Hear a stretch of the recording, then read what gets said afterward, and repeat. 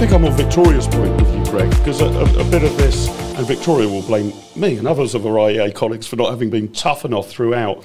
But my mindset has changed. At the outset of this, when it first happened, and people could reasonably say, we don't really know what this thing is yet, we don't really know how dangerous it is yet, let's lock down. And I kind of thought, well, you've got this argument you might buy time, you've got the argument the NHS might be overwhelmed.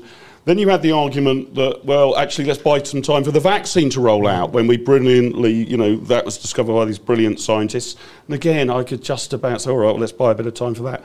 What are we now buying time for? Where are it's not just the goalposts that have moved. We've moved to a totally different football stadium, haven't we? No, look, absolutely. And let's have a look at the last few months. Scotland and Wales have had harsher restrictions than England has had, certainly for the last couple of months. Yeah, I'm pretty sure that actually they've had worse case rates than England has with a freer society. Likewise, we know from the press release from Pfizer this morning that they believe 3 doses of their vaccine works, effective against Omicron. We know that from South Africa and from the cases that we've got in this country and other places around the world, nobody has died of this variant. Nobody, not one. And it looks like it's a very mild illness. So we've got this fantastic vaccination programme where millions of people have received their jabs, rolled out thanks to the private sector developing it at great pace across the country and in many other countries in the world. Let's put our faith in that. Let's live with this virus that's going to be with us forever, that will carry on mutating, and get on with our lives. Yeah.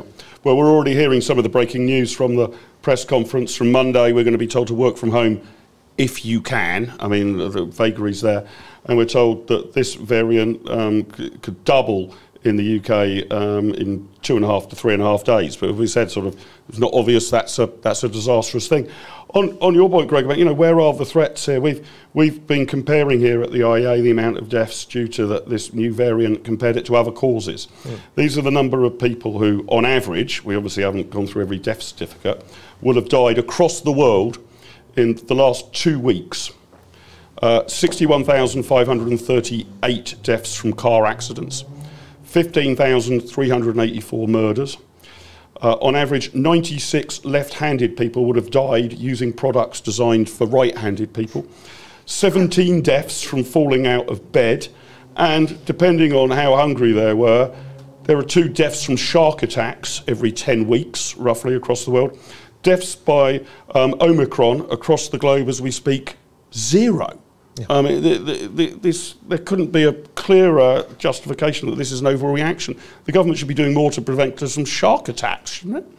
Well, I mean, we've got to take shark attacks very seriously. They're in waters around England now for all sorts of reasons. I think what we're going to be told, and obviously I can't predict what the PM is saying right now, is there was some scaremongering from various public health officials earlier saying we could be looking at 1,000 hospitalisations a day. Well, I don't know where they're plucking that fact out from, because it's certainly not evident in any of the countries that we see this variant live. I'm sure that there will be some argument around, well, just in case, precautionary principle, but we've basically got 2 years worth of knowledge of this thing now.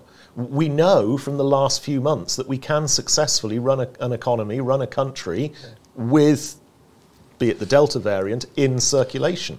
So I just don't buy it. I think the public health world need to be pushed back in their box a little bit.